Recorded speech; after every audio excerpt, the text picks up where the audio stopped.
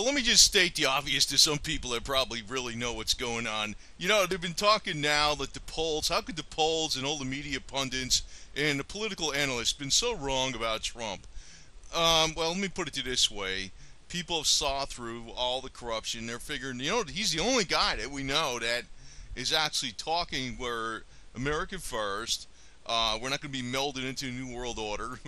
He's against like Trans-Pacific Partnership. He's for, and it's going right back to the American Revolution more or less. And I really have to really read this line again here on the bottom if that's showing up. Hopefully, these are times that try men's souls. Thomas Paine. I think what we're coming up into is going to be something actually.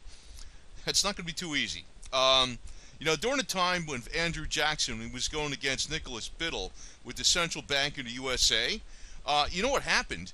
They really created a panic. They created a freaking economic depression. And that was to try to force people onto the Central Bank of the USA. But people were wise enough to know what's going on. Now, if you look at what's been going on over the last several years, we do know the markets, the general equities have been pumped up by Federal Reserve policy. I talked about this before. And it's not just, because I really don't pay attention too much to the conspiracy channels out there. I know they're basically right, but there's all kinds of information coming out from, major hedge fund managers like Grantham Management and things like that. And there's a lot of them that are talking about an economic implosion due to debt. Warren Buffett's even talking about it. There's a lot of bad signs out there. So I think before even if Ronald Reagan, yeah, Ronald Reagan, Donald Trump, before Ronald, right? Before Donald gets in office, they might even implode the economy or make you semi-imploded and do the rest as soon as he gets elected and blame it on him. They'll try to do that. So. Anyway, I think a lot of people see the stark reality of the situation.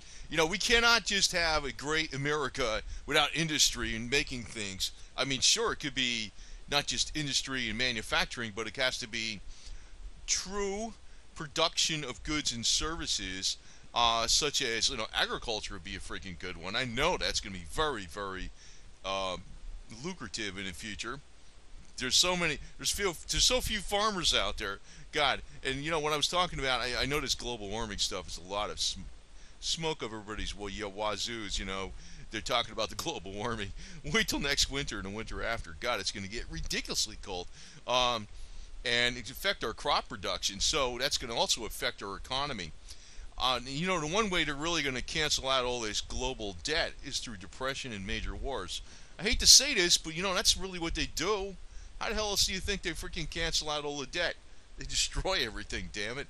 For crying out loud. So, it might be back, instead of the millennial generation now, they're so busy looking at, their freaking iPads and crap like that and their iPhones. It's going to probably go back to working in the factory, damn it, to make some stuff, even if it's using some old technology, because the only way we get rich is to actually create things. And I know there's creating with YouTube videos, but just a limit to how much you could do with that.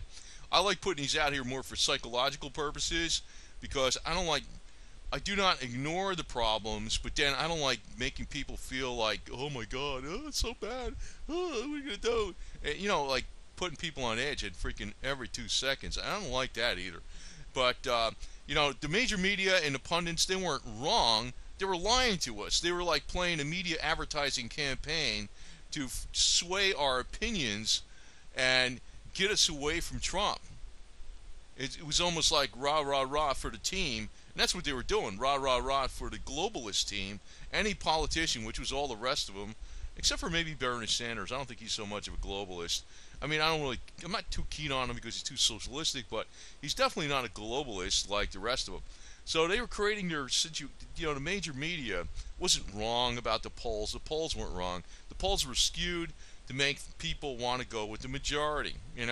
It's like you start something, people follow. As soon as somebody does something, somebody follows.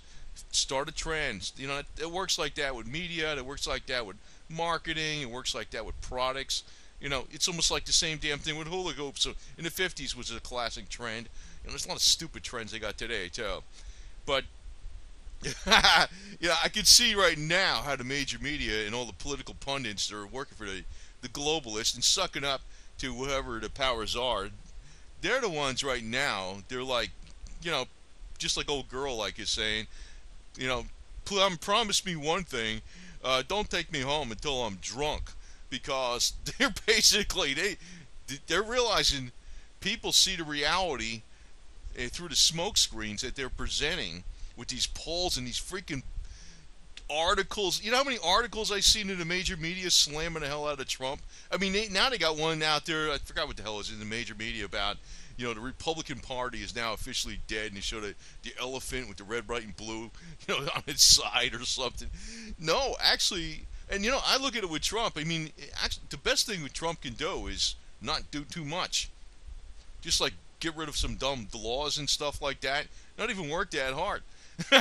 You know, it's like the evil bastards got to work hard to freaking fool us. The government that governs best is the government that governs least. The major problem that Trump's going to have is all the freaking dirt that's going to be thrown on him in the future. But I guess the people freaking figured it out already. You know exactly what's going on. You know, everybody in the you know, the clown act on the top where the freaking major media is, they're looking at the image they want to see.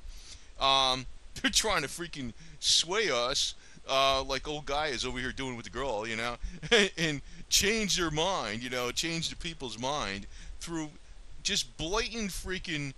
I know they're hit pieces, but basically what the hit pieces are against Trump, like in their articles that they're constantly putting out, they'll put like the worst picture of the guy, and I could name all these journalists' names because I read all the major media, and I was like, holy shit, these guys are freaking. That's all they do, man. That's all they were doing. Now that he's the presumptive candidate, they're trying other angles on stuff. But watch what happens, I think, when the freaking economy implodes. It's already imploded. It's just that we're not seeing it in the numbers, especially on the stock market. But who the hell invests in the stock market? But then again, if the stock market crashes, you know what's going to happen there. Hey, no capital freaking for reinvestment in this country. So how the hell are you going to make America great? See, that's what I think they're going to be doing. The big bad guys now, because you know he's in there with a political promise, make America great again, and we're probably going to have the greatest freaking depression coming up. Period. Not due to Donald Trump, but they're going to allow everything just to freaking go under because it's already under. It's just that they're painting over everything in a rosy picture, like old girl here with the selfie and the big pink hat. You know, and the reality situation is, you know, the economy, they're presenting the economy like it's fantastic. You know, all the industrial base is leaving the country, right? You know, when we have an economy that's booming or something, say economy like in New Jersey, for instance, the economy in New Jersey is like family counseling, you know, psychiatric, I don't know, whatever it is, for I don't know, I don't know, dads or something like that, they having problems with, you know, single dads or single moms or whatever the hell it is. That's all part of the freaking GDP, which actually doesn't do nothing. I mean, you know, a lot of people didn't have time to go to somebody getting $300 an hour to tell them their problems, right? That's all part of the GDP, funded by the state mostly.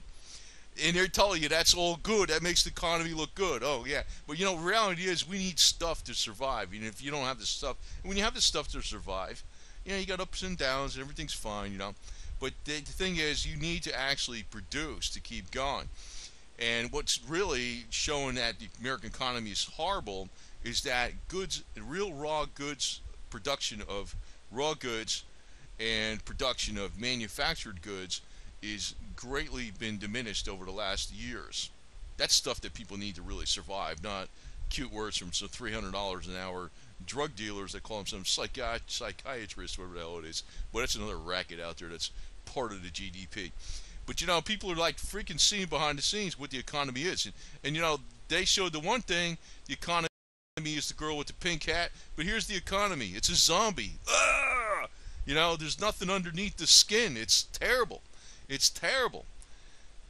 So they're probably going to let the reality come out when Trump gets in office. That's what I'm thinking. That's the next game these jerks are going to play. But they have been so freaking wrong. And you know what? They weren't wrong. You know what it was? They were trying to market, like, in other words, this poster in the background, you see the UFO in the background on the wall. This is like the planning room of the people that were trying to stop Trump, both on The Republican side, the Democratic side, but not just the political side, but all the owned media side. All the owned media, which is owned by the globalists. People are selling America's interests down the freaking river to the Trans-Pacific Partnership, NAFTA, the UN, United Nations, whatever the hell else they're doing. It's like they want to believe that Trump is not going to make it. It's like they want to believe in UFOs, they want to believe in flying saucers, whatever, fine. That was their whole campaign. And they're putting out so many hit pieces. Oh, yeah, you got to believe that this and all this. Yeah, Trump is an alien from freaking Mars. He's trying to take over the world. And, yeah, whatever they try to say about him, people just weren't buying it anymore. And they voted for him. They said the hell with it. Because the more they freaking put out against this guy, the more people were actually going for him. Because they wonder, what's the deal with this guy? Why is everybody freaking so much against him? What did he do? I want to find out. And they're finding out he didn't do shit wrong. I mean, crying out loud. They say, the worst thing he said was what? The wall? The wall? But you know what? Freaking Obama is adding 5 more feet to the fence in the White House. The one that goes around the White House. So why are you having a fence higher around the White House? Because you want to keep out people that aren't authorized, right? That's what Obama's doing, right? I'm serious. He's really doing that right now. He's adding, because of fence jumpers in the White House. I'm saying, well, why is Trump so freaking wrong about putting up a wall? Because the fence is getting holes cut in it or something like that. It's not keeping out any freaking good people. All the good people in Mexico are still going to come through. What the hell? We're not stopping. Nobody's getting stopped. For crying out loud, man. It's just stopping somebody's cutting a hole in the fence because maybe they're going to do something bad, Same reason you have a wall around the freaking White House or a fence, and Obama wants a higher fence. So, I mean, the major media and the political pundits, political experts, I mean, they weren't wrong. They were running an advertising campaign against Trump. They knew it. They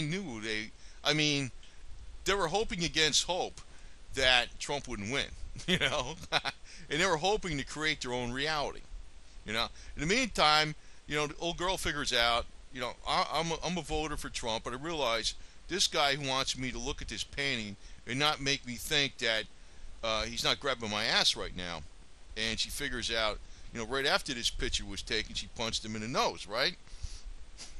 That's kind of like exactly what the American public did with voting for Trump against the freaking major media pundits.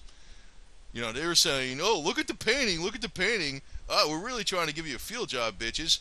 And they punched, the American people said, screw you, we're punching you in the nose, right? That's exactly what they did. So, I mean, that's one example of the way I could put it, because, the game is, they think they got it all rigged, but they don't. They got shit rigged. And, the reality situation is, most of these people that are in the planning rooms in the major media, I mean, the only thing they could do is write with crayons. I mean, crayons get going electronic things. Now, yes, I'm doing that right now, but, I'm doing this to combat them, to tell you the truth. That's why I'm doing it. I mean, it's not like, I'd rather be out there freaking working, I'll do some other videos too, like how to fix some shit. But, I don't actually do these type of videos all the time, but I got to tell you, I got to put my own angle out on things, because the fearmongers, they put too much fear out there. I don't like that. And the major media is like painting over the whole picture, like to lie to you, and I don't like that. And I just want to give you the truth and what the hell, I think people really know what the hell the major media is doing, but, it's like right now they're having a conniption, it's like, old girls here is the planner. She says, promise you one thing, don't take me home until I'm drunk. They're going to be taking a lot of drugs and freaking drinking their ass off in the major media right now, because they don't know what to do. And I think the next thing they're going to be doing is pulling the plug on the economy. So, and I think it's going to be all over again, like Thomas Paine said way back when. What was it? I know it was like a little bit before the freaking American Revolution in 1776. He might have quoted this in 1775. I don't know exactly when it was, right around that time. These are times that try men's souls. We're going to actually get our souls tried, because they're probably going to screw up the economy when Trump, maybe even before Trump gets in, because, it's upsetting the markets. Get the hell out of here. Get out of here, man. Get out of here. So anyway, I'm giving you a heads up on this shit. I don't want to give you an Alex Jones style heads up. I'm not going to give you a commercial about anything. If I was going to give you a commercial about anything, I'd tell you to go buy yourself a Marlin 44 lever action, which I have no financial interest in. I'm probably going to pick up one of those damn things real soon here. You'll probably see a video on it. It's because it's a cowboy gun, man. I like cowboy guns, but I know that even probably it's probably not even advertiser friendly because it's a cowboy gun. You like your guns. Anyway, but the thing is, I'm telling you, like the reality situation. We're not trying to scare people, but I will say this. I do put a lot of silver videos out on this channel and stuff. I'm going to tell you this again, and I got to get my ass in gear on this, but I've been so damn busy with other things, I don't have the time to breathe practically, except make for some of these videos in between, is that farming is probably going to be your most lucrative profession in the future because of a lot of stuff coming up. That's serious. I don't know, right now, I'm thinking I'd rather just buy a 44 Marlin lever action and get a hunting permit because I ain't got time to freaking wait for freaking stuff to grow. But farming is probably going to be one of your most lucrative things in the future, and because of hyperinflation, I think that's all going to hit the actual general economy. We've had inflation in asset prices, premium investment type asset prices like real estate that is in the best commercial districts of the United States, where just like where Donald Trump's been invested in. We've also had a lot of asset price inflation in equities. The PE ratios are way skewed right now, and we've had asset price inflation in premium investor type assets for wealthy people, like classic cars that are like the high end, Austin Martins, the Bugattis, the Rolls Royce type classic cars, not so much the regular classic cars, or motorcycles and things like that, artwork, jewelry, special types of coins that are not plain bullion but are rare coins. There's been a lot of asset price inflation in that, and even specialized real estate like Greek islands and stuff that are for sale. Now, I'm going to tell you that those type of assets are probably going to well, you're not going to be able to afford those anyway, but those type of assets are probably going to be going down, and I think people that are the elite don't really have anywhere to run. Everybody's in the same boat, and what's going to possibly happen is I think we're going to have major price inflation in the consumer price index, and the only place that people are going to really need to spend is on food. That's an absolute essential, and no matter how high food goes, people are going to have to buy it. That's why I'm going to tell you that farmers are probably going to be in the driver's seat in the future. Maybe not next week, but in the upcoming years, due to other things too going on with the mini ice age coming and all that other garbage. So I want to add that on to this video about the political pundits deliberately lying versus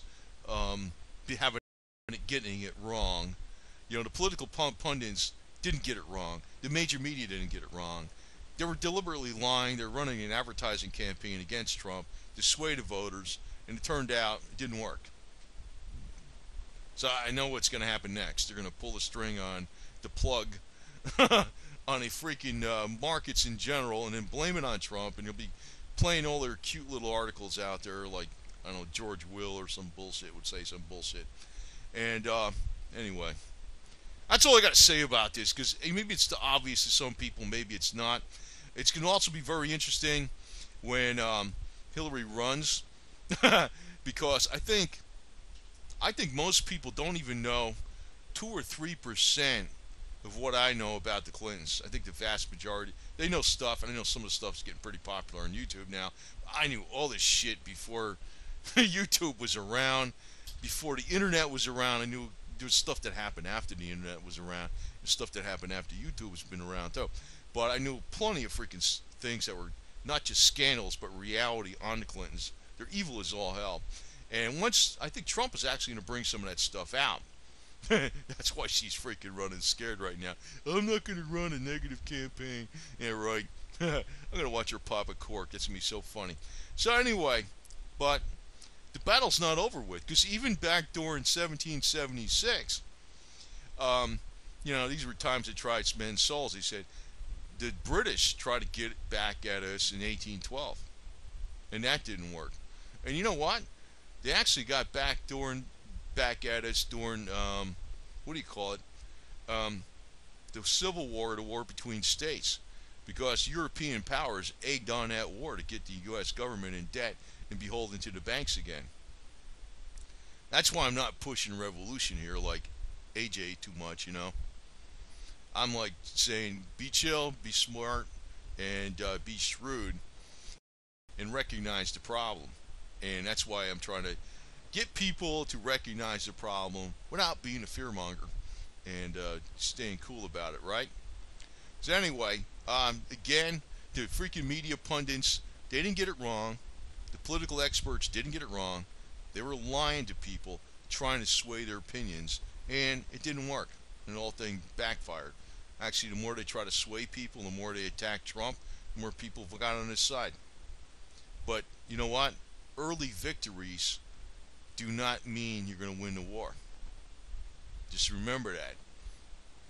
I mean, before people rejoicing too much, these guys got a lot of aces up their sleeves. But so do I.